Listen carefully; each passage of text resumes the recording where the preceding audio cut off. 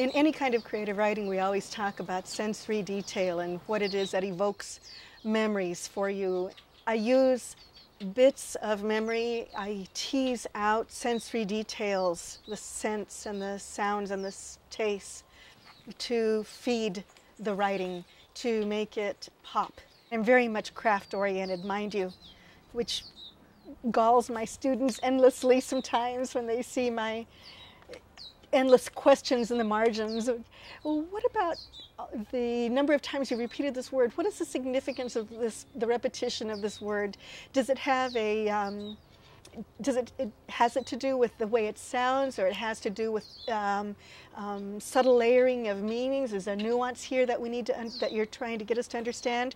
Or is it just repetition for the sake of repetition and you need to go to a different image? I think for many writers, it's those early stories that we remember and we fix on. When I was born, my parents were living in a farm labor camp. My earliest memories are of the sounds and sights of the camp, especially the men playing guitar. The idea for the poem, Finest Fruit, and for the book actually came from examining how hard it was to feed my son well when I was on welfare.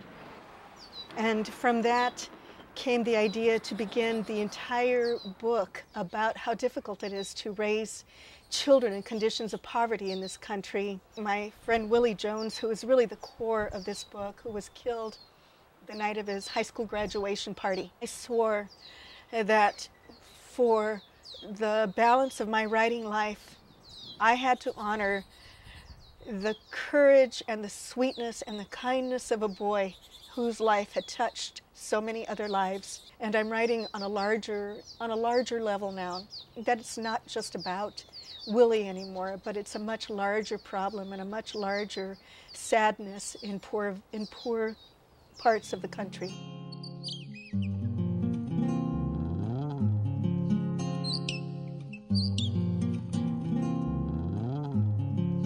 Our program at CSU Monterey Bay is creative writing and social action. And it's looking at issues that affect communities about which we have no knowledge sometimes.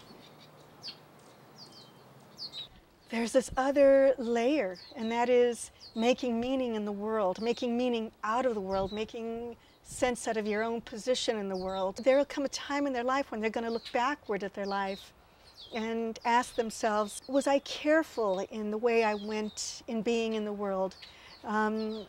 Was I empathetic enough? Was I kind enough? Was I loving enough? And then translating that into the writing.